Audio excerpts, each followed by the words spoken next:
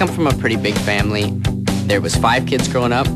I have 2 sisters and 2 brothers. I'm the middle child of 3 boys. I have a very large family outside just my mom, my dad, and my brother. My mom has 6 brothers and sisters. My dad has 4. I mean, it's a crazy family. Everyone's always running around the house like screaming, and usually they're all screaming for one person, that's Mommy. And Dad's like trying to block it all out. When you get a house with that many people together and people start to rub each other the wrong way. Brothers fight all the time. Me and my little sister are fighting. And I'm usually the tension breaker. I'll come walking through in, my underwear with my chest painted blue and with my hair all frizzed out, just do a little stroll through and make everybody laugh. My mom's pretty funny. She'll do some wacky stuff just to get everybody in the mood. I'm sure everybody's heard it once or twice, but friends come and go, but family's always there. Kids like you express themselves every day on Disney Channel.